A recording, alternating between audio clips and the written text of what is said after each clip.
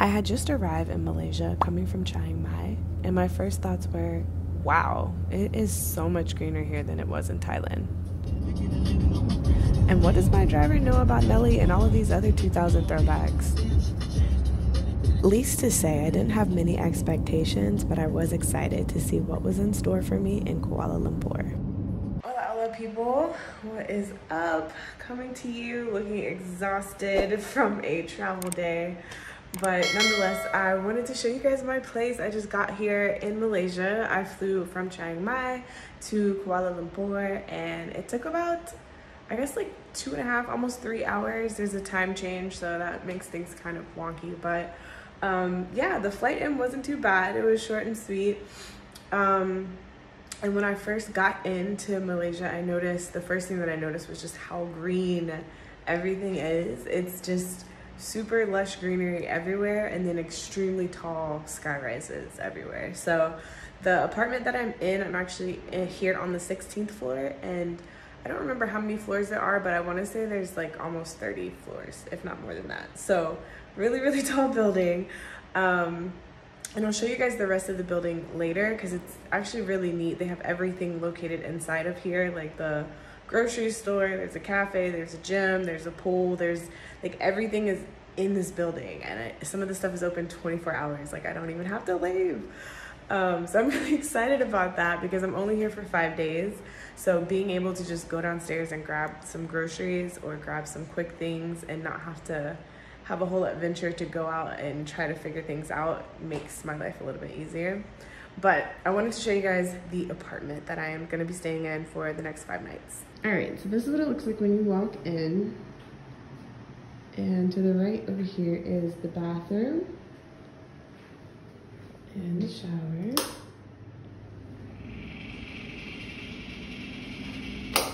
And then over here, a little dining room area. There's also a kitchen with a stove top, full refrigerator. And then this little living room area with the TV. The bed is on this side. And here is the best part for me. I mean, if you're on the 16th floor, you gotta have a balcony, right? The view is pretty, but it's still really cool to have this open space out here. So high up. I'm just noticing on this side there's a little desk, which is perfect because I have work to do. Over here, closet, just plenty of space. So yeah, this is gonna be my little humble abode for the next couple of days. And I have no idea what I'm gonna be doing here. Like I said, I have a lot of work that I need to catch up on. That was actually my plan for today, just kind of getting situated, getting some work done. And then after that, I have no plans here in Kuala Lumpur. A lot of people that I've asked who have come to Malaysia tell me like you have to get outside of the city. I don't know if I'll have enough time to do that during my short stay here, but we will see. I'm definitely curious and want to explore as much of Malaysia as I can while I'm here, so stay tuned. Grocery store run. Everything I need for breakfast in the morning, fruit, eggs, and peanut butter.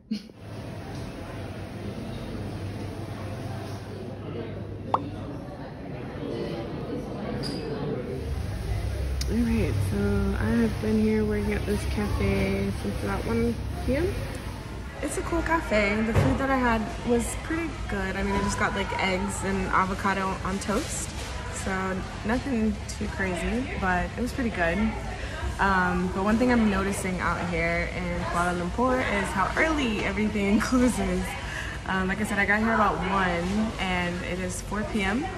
I looked because I noticed it was pretty empty in here, and I noticed on Google that they close at 5. So I was like, oh, okay, let me hurry up and order some food before, they close. And so I called the waitress over and she tells me, oh, the kitchen's already closed. So they closed the kitchen prior to 4. And apparently this section that I'm in, they're gonna close it in like 8 minutes. So I have to get up and move to a different spot if I wanna stay in here. So this is a little bit of a culture shock because if you follow my vlogs, you know that I'm used to just being in a cafe and sitting, eating, and working all day, but that's not the case here. So I'm gonna have to figure out where else I can go. I'm almost done with what I was working on, but I still have a long ways to go. Alright, I found a pizza place. That sounds good. That's like a 15-minute walk from here. So that's where I'm headed.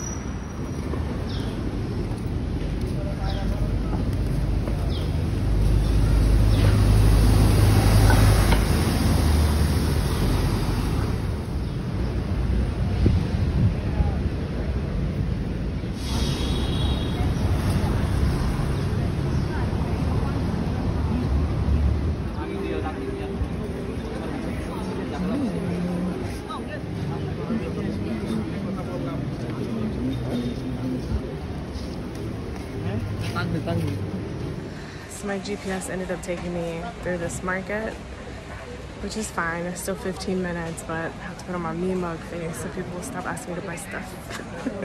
Okay, I made it out of the market. Now just a little bit further. Alright, I made it. I hope this is a place I can work before I get out of here. Alright, so I'm back out on the streets. That was a fail. The pizza place did not have pizza today. Apparently, like, their oven is out of order or something. I'm not fully sure. He said tomorrow they should have pizza, but yeah, now I gotta find somewhere else to go. Keeping me on my toes, Kuala Lumpur. Keeping me on my toes. I'm actually kind of down to 6.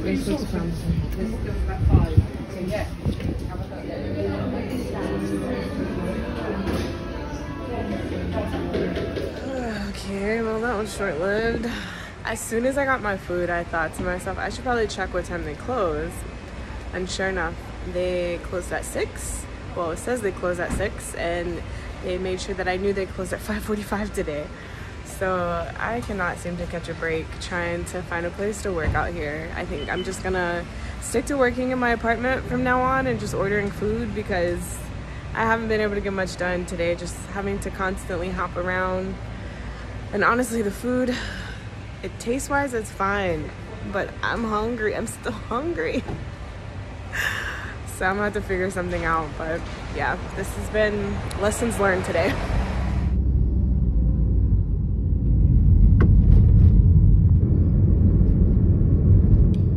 Good morning, y'all.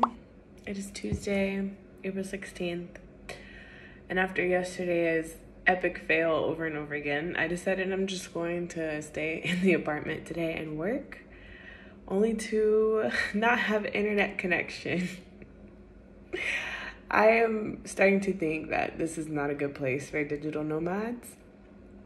Obviously, this is not a city problem. It's a reflection of the people that manage these apartments, but I'm just so annoyed. It's just one consistent thing after another. And even though this apartment comes with 24/7 support, because I have a WhatsApp number that I can contact people from, it's been like 30 minutes that I've been sitting here trying to get internet, and still no one has come to fix it. The network has just completely disappeared, and I have no way to connect to Wi-Fi. So I'm just uber annoyed, and I was already feeling not so much homesick, but definitely like missing home, because I wasn't home for Christmas this year, and it's been a while since I've seen my family. So I've been ready to go home probably like for the last month or so, but this is making me really want to get out of here even more. Like, I just want to have a day where things are not difficult. I mean, it's not just working, it's not just co-working. Like, I have a kitchen. And usually with Airbnbs and places that I stay, if you have a kitchen, you have basic essentials like paper towels, salt and pepper, oil to cook stuff with. This has none of that. And so when I inquired about it, I was like, hey, can I get some salt and pepper? They were like, oh, that's not included. Like, what? Why wouldn't you include salt and pepper with the kitchen? That's like pots and pans or like silverware. So it's just little things like that. It's starting to pile up for me, and it's really getting annoying. I'm really hoping that someone gets here soon to fix this internet so that I can be productive today.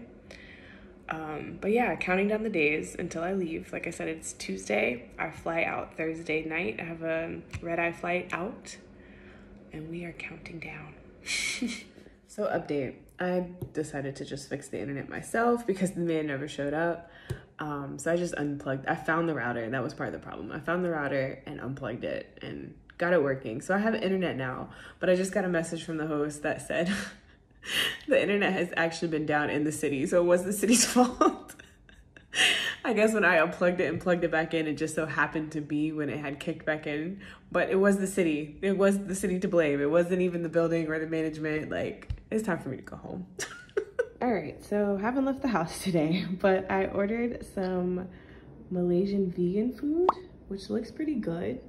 I don't fully know what it is, but it's called nasi kandar.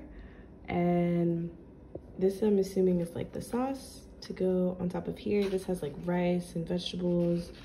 Looks like potatoes. Yeah, again, I don't fully know, but it looked good. It had good reviews. It's got a bunch of different sauces. And then these are mushroom, satay mushrooms. So also looks really good. And then this is like a little crunchy pita. I forgot what this is called. So yeah, I'm really excited because I kind of struggled yesterday with finding good vegetarian food.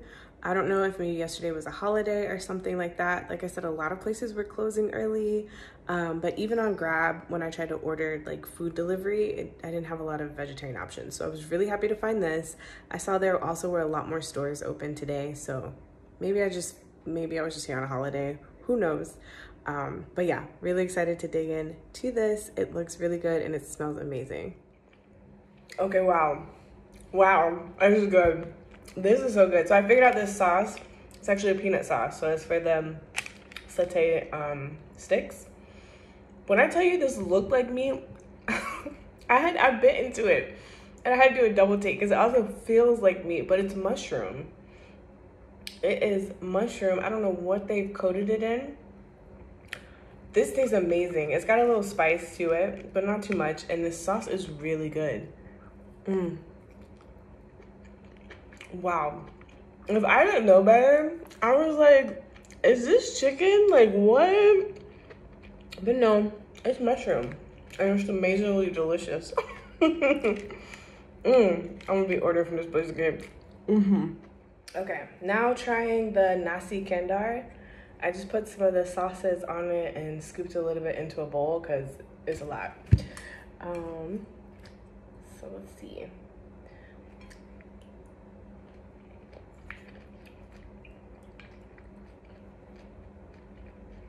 That was a pineapple and some rice. Okay.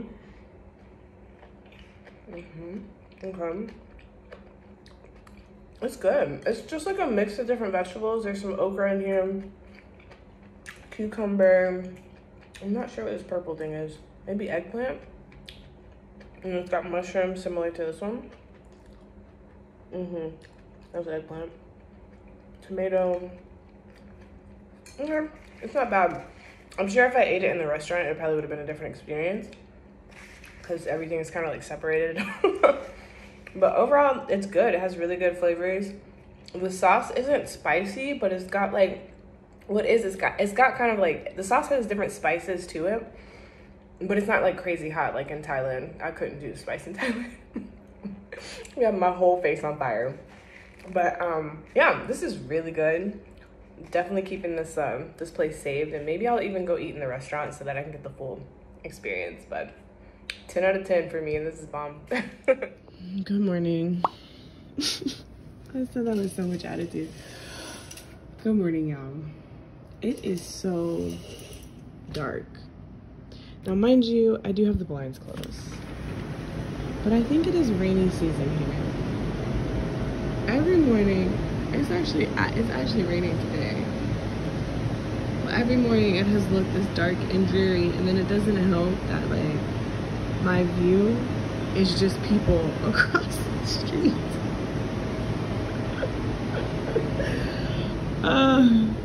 So usually usually my curtains are closed, and because of that, it's so dark in here. But also, I don't want people seeing me sleeping or waking up.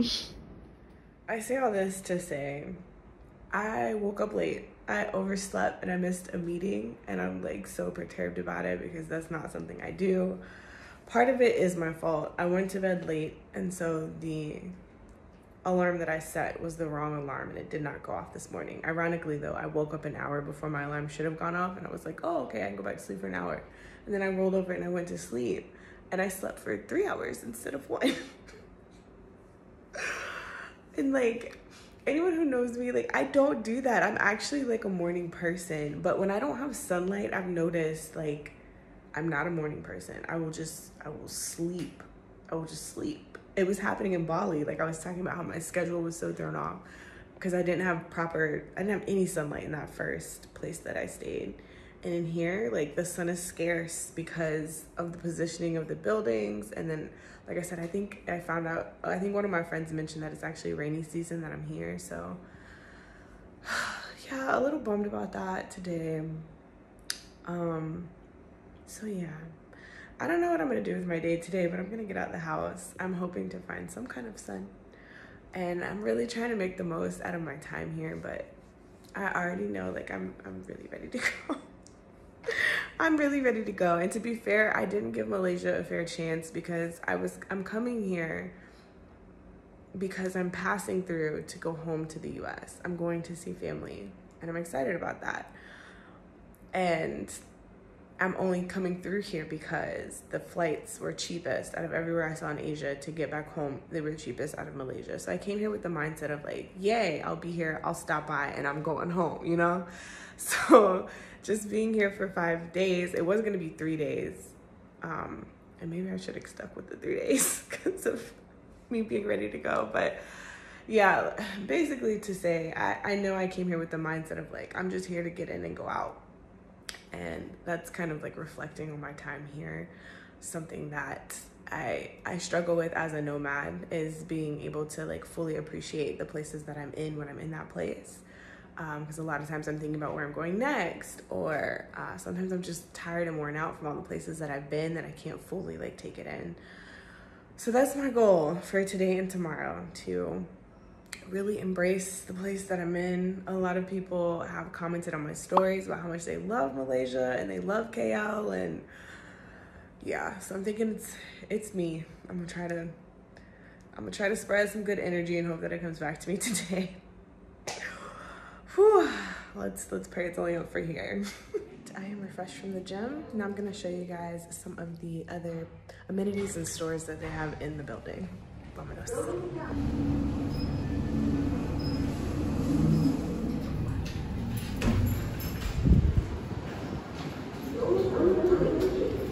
So everyone has to use a key like this and scan themselves in and out. So this is the lobby. They have a little restaurant cafe over here, and this is a 24-hour convenience store. There's also a little coffee shop with pastries and things. Over there is a grocery store. It doesn't have everything, but it does have a lot of things that you would need. So it's very convenient and open till about 12 a.m. or so. It's got fruit, different things.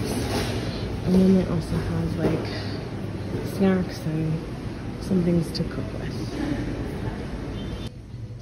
There's also a place to exchange your money, which is super convenient as well.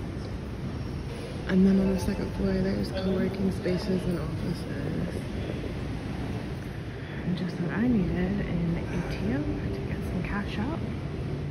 They also have a hair salon and a lash and nail studio. This is the pool.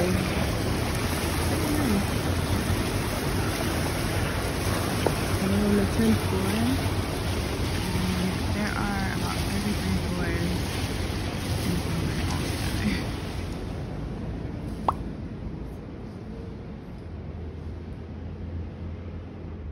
There's definitely a much nicer view from the gym than my apartment.